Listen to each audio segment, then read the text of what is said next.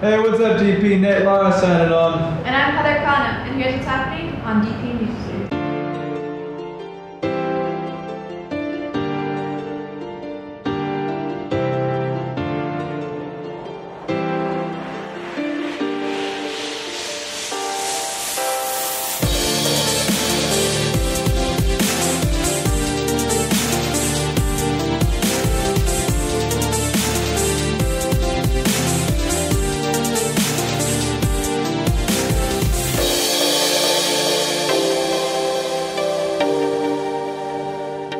Congrats to the Dos Pueblos Jazz Choir combo for being awarded the Best Performance Group in this year's Downtown Holiday Parade.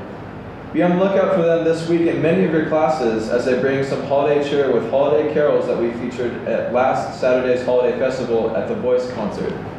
Anyone who has seen the 2013 yearbook knows that it's truly amazing. It has spectacular stories and is a book for everyone from 9th to 12th grade. Yesterday, the book was once again recognized on a national scale, being named the finalist in the Columbia University Crown Awards for the second year in a row.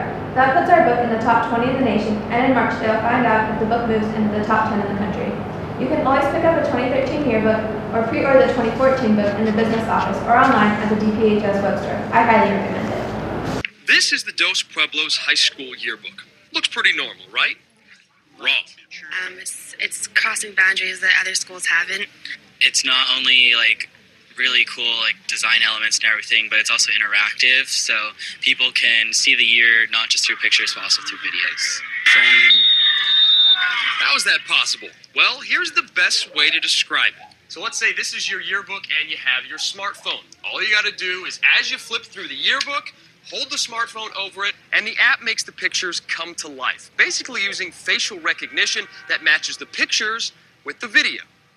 DP's yearbook advisor, John Dent, found out about the technology at a conference. And so I came back and pitched the idea to my staff, and my students said, yeah, let's try it out. Let's see what it's like.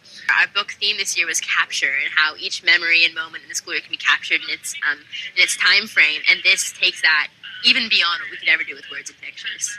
It's amazing to see how this works, and the yearbook staff has been having a great time explaining it to their friends and classmates.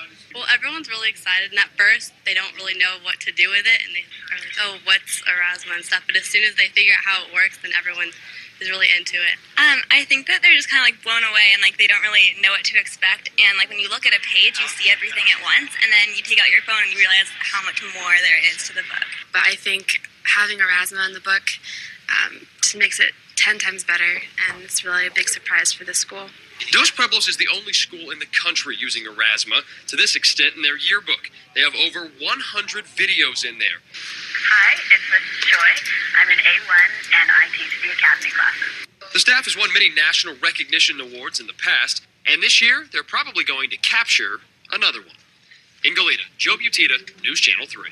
So apparently we have a lacrosse team at our school. If you're interested in it at all, there's an informational meeting today at B3 at lunch, so be sure to be there.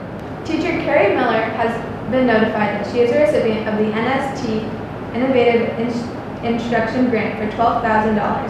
NST, National Security Technology, is a contractor to the U.S. Department of Energy. The grant for her commitment to improving science, technology, engineering, and math education for students at DPHS. Local Color Art and Literary Magazine is accepting submissions for this year's 2014 issue.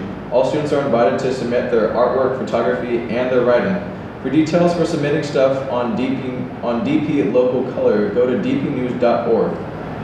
Today is the last day to bring in your non-perishables for the can drive. Bring anything you have to P2 or the main office. It's also the last day for the penny drive, so drop any change you have in your 4th period bucket. So clubs happening today are the Ideas Club in H5. Remember, it's a good idea to go.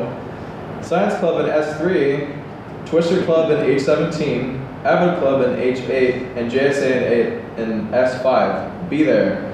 Reminder, F1 Club and M1 are not going to be happening today. Sorry. Remember that holiday package continues tonight and tomorrow. But since the shows are sold out, you can tune into DPNews.org to watch it live. Here's Alex Mackey with more. Hey guys, Alex Mackey here. I'm in the 2013 Male Ballet performance that happens every night for the rest of this week, and I just wanted to give you guys a rundown of what I do to prepare before I go on stage for male ballet. I always start off my routine with 35 push-ups and 35 sit-ups. Sometimes I do more when I'm feeling robust. After I do my workouts, I like to fetch myself a nice nutritious snack. Check-ups Dog Bone for fiber, V8 Fusion Light for vitamin C, 3 chips for salt, 1 egg for protein, and a banana for potassium. This shake really packs a hit to my ballet game.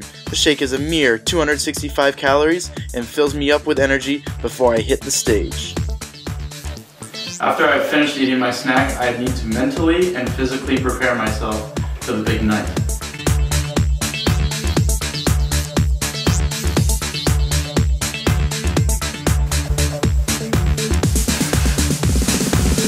Showtime.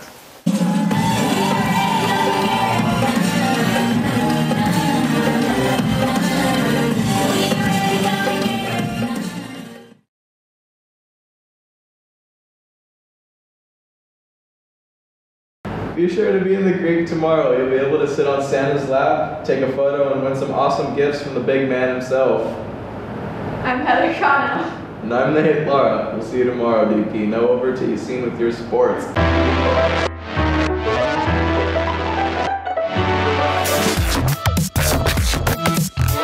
Good morning, Dos Pueblos Chargers. Boys basketball struggled against Santa Barbara Dons last night, and they lost 58-37 here at home for the league opening.